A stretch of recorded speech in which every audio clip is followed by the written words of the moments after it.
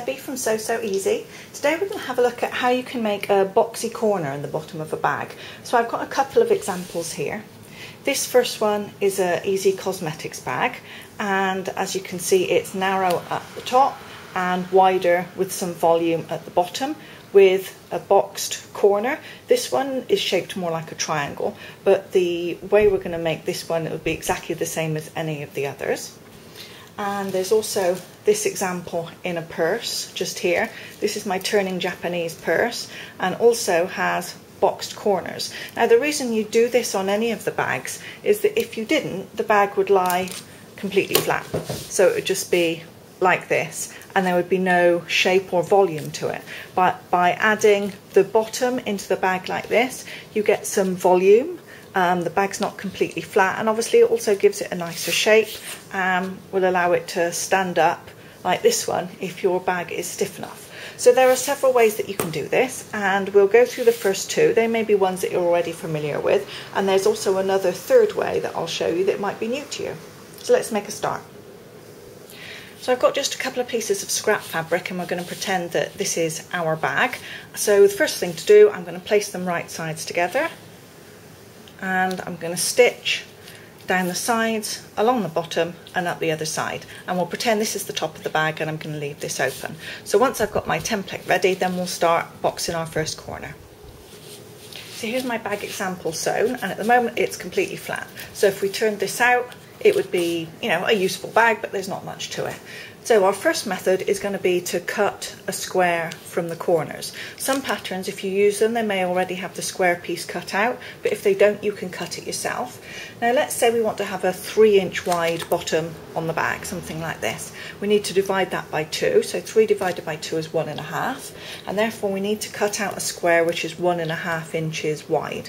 However, we need to measure from the seam line. If we measure from the edge and we have a 1/2 inch seam, then we'll only actually be cutting out 1 inch. So I'm going to measure from these seam lines and measure a square which is 1.5 inches square. Now I've got my 1.5 inch lines marked up. I can just draw around with a pen. Same on this other corner. I'll line up my 1.5 inch lines with my seams I've already got. And now I can cut out these squares. And now comes the part which is sometimes really difficult to show in photos. It's much easier to show in 3D on a video. If you pick your bag up, put your hand inside, you can open this part out. So instead of making it flat that way, I'm going to make it flat the opposite way. So we'll put these two seam allowances together. This is my bottom seam, this is my side seam, and I want those to match exactly. So I'm going to put the two of them together. And in fact, it helps if you push your seam allowances on one side that way and on the other side to the other way. You can just in here butt up those two joints. So now I can put a couple of pins just in here.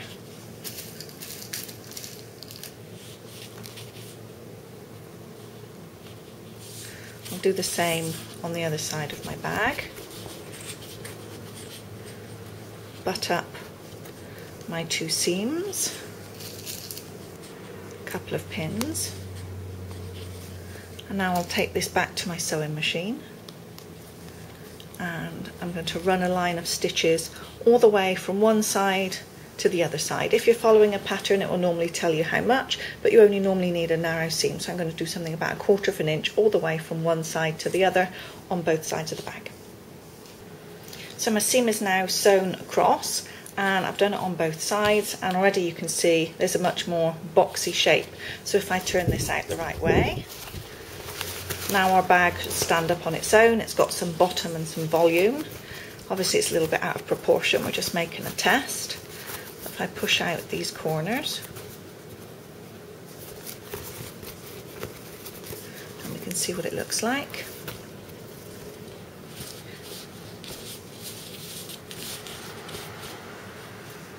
And there we are.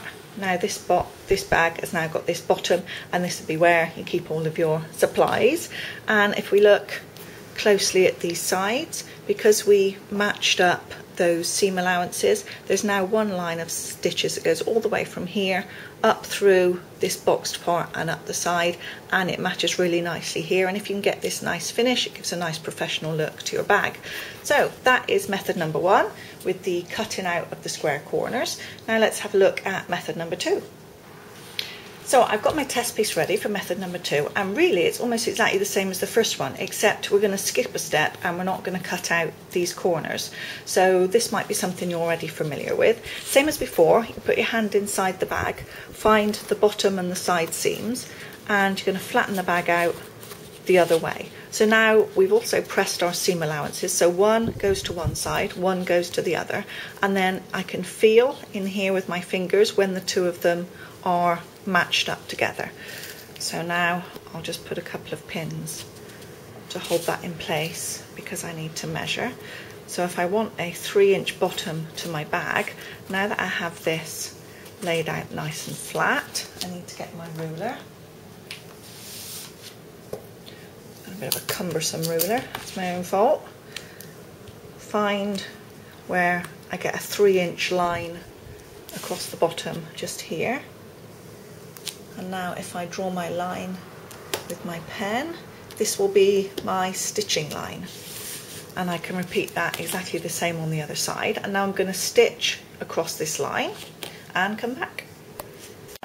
So now my corners are both sewn, and I'm just going to snip off the extra fabric. And this is basically exactly the same as we did before. We're cutting out, if you take a look, this same square of fabric from each corner, but rather than drawing and sewing it and cutting it first, we just sew first and basically miss out a step. So if I turn this out, our bag will be the same as it was before. We've achieved the same result, we've just used a slightly different method. Now I find this one a little less accurate, and sometimes I find that my seams don't match up as exactly. Let's take a look. Oh yes, it's still good. But the method where you cut out first, yes, that one's still good, can help you get a neater finish on these seams. So there we are, this is method number 2, exactly the same boxy bottom on the bag, but we didn't cut out the squares first. We sewed and then cut the ends off. So let's look now at method number 3. So method number 3 is completely different, and it's also going to give us a different look when we're finished. So we'll start off with our two pieces wrong sides together, so the right side is facing out. And this could already have been sewn across the bottom, so if you have 2 pieces of fabric, you will have already sewn your bottom seam first. I'm just going to skip that for time. So that will be our bottom seam. And then if you take the ruler, again we're going to use our 3-inch bottom, so I'm going to do 1.5 inches on either side. So I'm going to mark up with my 1.5 inch line and then fold the fabric over, slide out my ruler, make sure it's square, and then I'm going to take this over to my ironing board and just press along this line to make sure that line stays in place, and then I'll be back. So I've given this a good press, and now if I turn over, I want to do it exactly the same on the other side. So I'm going to turn up this other side until these edges at the bottom meet. Make sure everything is square. Those line up. I'm going to take this back and press again along this bottom part. So now it's pressed, the bottom of the bag effectively is here, and it's sandwiched here, folded under between our side seams. So now, assuming this is now the top of the bag, I'm going to sew my side seam from here and from here, and it will catch this bottom at the same time that I sew. So let's see what that comes out like. So the side seams are now sewn and the bottom is sandwiched in here. So let's turn the bag out and see what it looks like.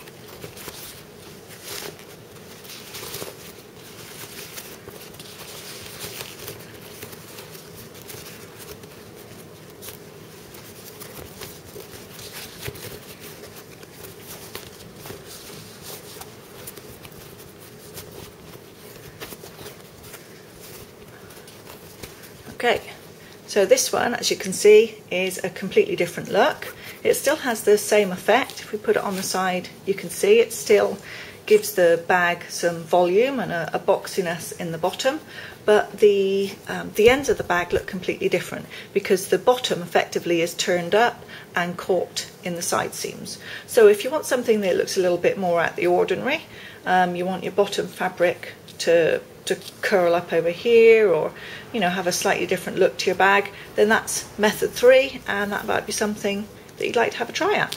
So those are the 3 methods for boxing the bottom of your bag, and I thank you very much for watching. I hope you'll drop over to Sew So Easy and have a look at some of my bag patterns.